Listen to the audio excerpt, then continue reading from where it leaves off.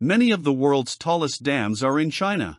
Since the 1950s, the country has built more than 22,000 dams over 15 meters high, about half the world's total, for flood control, irrigation and, most importantly, hydroelectric power. Most of China's highest dams are in the southwest of the country, spanning rivers such as the Lancang, Yangtze, and Jinsha. First unit of the Shuangjiangkou power station in Sichuan province is expected to be generating electricity by the end of this year. The Shuangjiangkou hydropower project in southwest China, which will be the world's tallest dam when completed, began storing water on May 1st, taking it a step closer to getting up and running.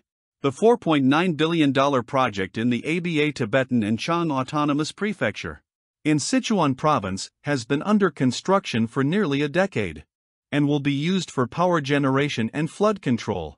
It is situated upstream of the Dada River, which flows from the eastern Tibetan Plateau into the Sichuan Basin. State-owned Power Construction Corporation of China, Power China, is building the project. The dam, a diversion and power generation system, as well as flood discharge structures. When finished, the dam will be 315 meters, 1,033 feet, high. About the same height as a skyscraper with more than 100 stories. And 10 meters taller than the current record holder, the Jinping I Dam, also in Sichuan. That the water level was at 2,344 meters after the first phase of water storage was completed. About 80 meters higher than the original river level. The dam's water storage capacity was said to be at 110 million cubic meters, equivalent to nearly 8 times that of West Lake in Hangzhou province. Its first unit is expected to be generating electricity by the end of this year. When it is fully operational, it will have an installed capacity of 2,000 megawatts.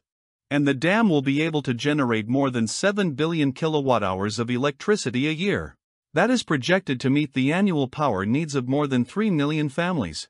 The clean energy generated by the plant could replace 2.96 million tons of the nation's coal consumption, and reduce carbon dioxide emissions by 7.18 million tons. There have been huge engineering hurdles to overcome given the project's location.